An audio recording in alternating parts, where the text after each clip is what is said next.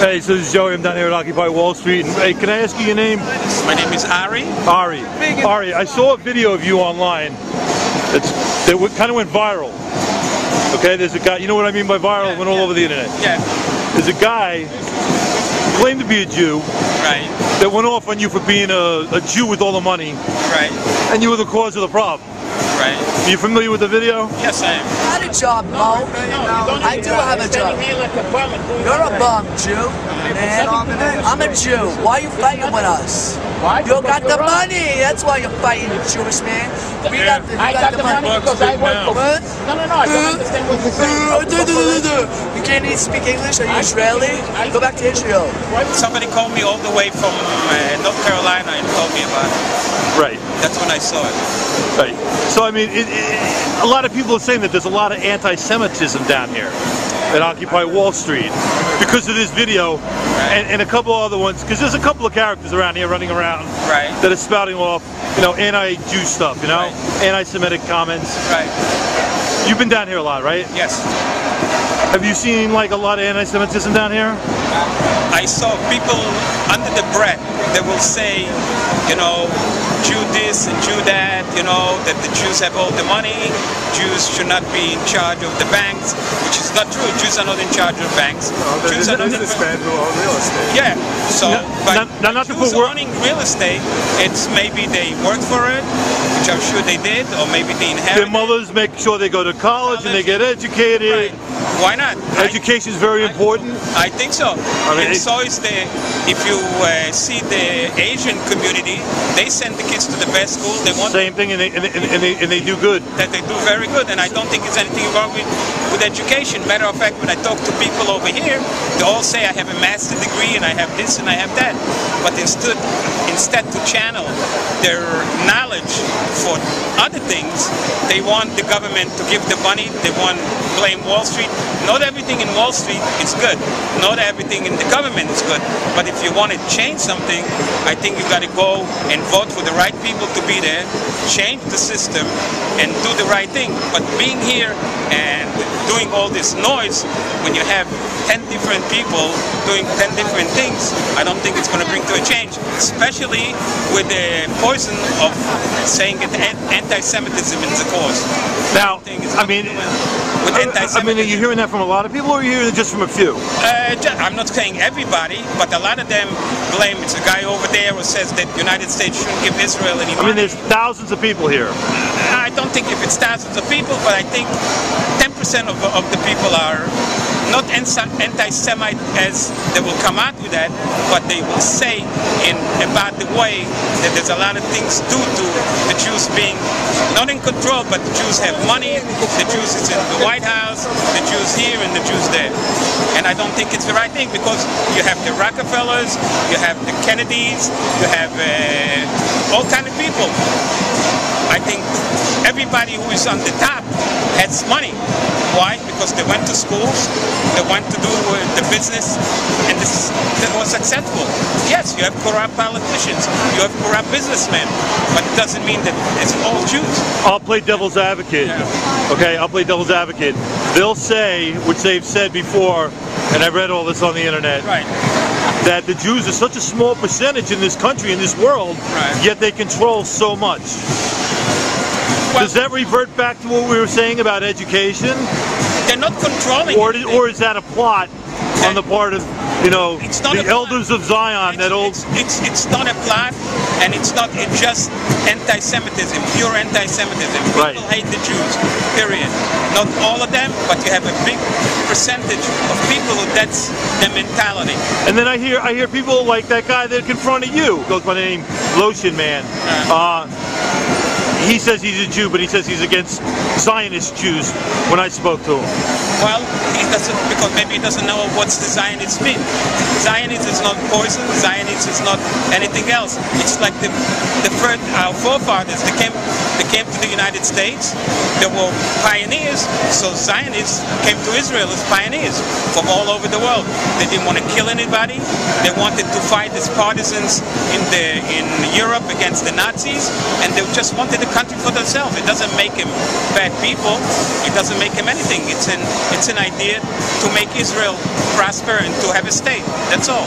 It's nothing else. Does it give them permission to go after non-Jews and steal from them? No. And rob from them? No. And cheat them? No. And treat them as No. second-class citizens? No.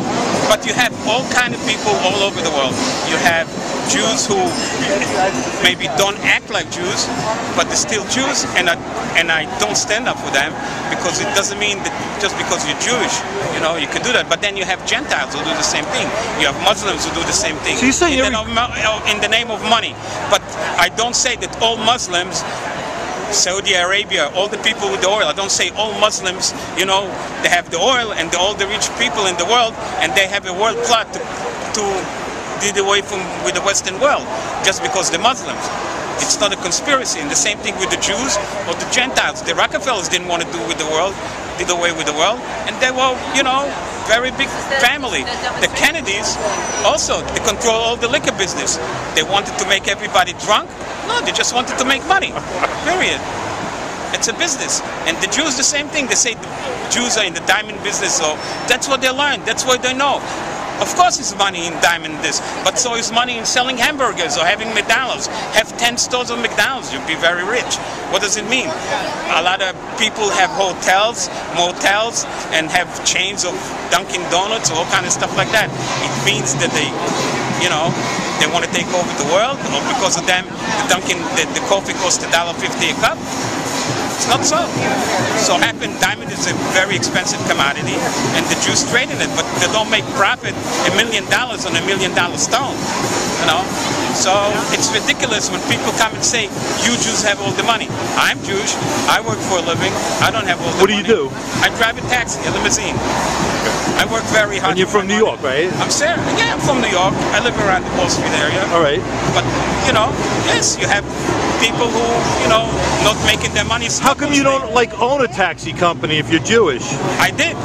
Oh, you did? I was trying to make a joke. No. I did a company, and I made the wrong moves, and I lost it. Okay. But it's due to my fault, you know what I'm saying? I made the wrong moves, and I sold it, and I sold the wrong time, so I can't expect to go to Wall Street, listen, come and bail me out. Hey, do you know, they had it in the news today, 2 medallions just sold for $1 million each. It's okay. $1 million.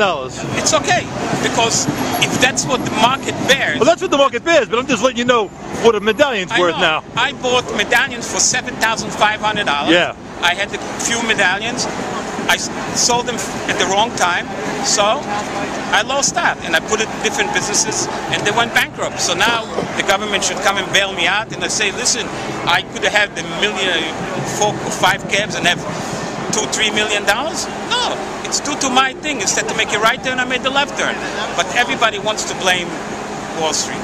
I think, you know what it is a lot, is they're blaming the corruption on Wall Street and how Wall Street, can go around and, influence the corporations, can go around and influence the politicians in this country and dictate what the laws are going to be and how everything's going to be and put it all on the backs of the working class. Absolutely. You know what I'm saying? I don't think that politicians should accept any money from any group. Shouldn't be any money. Any money. Yeah. They should run on their own merits. I mean, that in itself is saying you're paid off, you're bought. I'm sorry? That in itself, taking money, is saying you're bought, you're paid off. Of course. You're in somebody's pocket. You're indebted to the people that gave you the money. Absolutely. But the thing is... Obama, let me throw this in there. Obama's taken more money from Wall Street than all the GOP candidates right now combined. Absolutely. And people want to say this, this is all Obama supporters here. And it's not. People here are disappointed with Obama. Listen, I don't know who is here, but I know one thing. When you ask these people what the solution, anybody says, take the money from the rich, but they don't come out with a plan to say this, and this you have to do. There are some simple people here with some simple solutions, like end the Fed and capitalism, get rid of money, we don't need money. These are ridiculous in my opinion. You know what I'm saying? But there are people here with some sensible solutions. And I tell people who walk around with iPads, iPhones, wear all kind of fancy clothes, which they're entitled to. But don't blame the corporation, because somebody has to make that kind of stuff. If you don't want to have that kind of stuff, live like the Amish. I think they're angry at the corruption, not necessarily the corporations or capitalism. and this is me speaking, from what I've sensed, is they're angry with the corruption, man. Everybody should be mad with the corruption. Nobody should say the corruption is right. Corruption is the worst thing in the world. Corruption is the worst thing, but those people should be. No judge should send them for probation on this. You steal, you go to jail. Period. $1 or 10 million because you lost the people's trust. You should not be any key position if you steal the money. All right. It was good talking to you, man. Thanks for your feedback, man. Okay. Take care.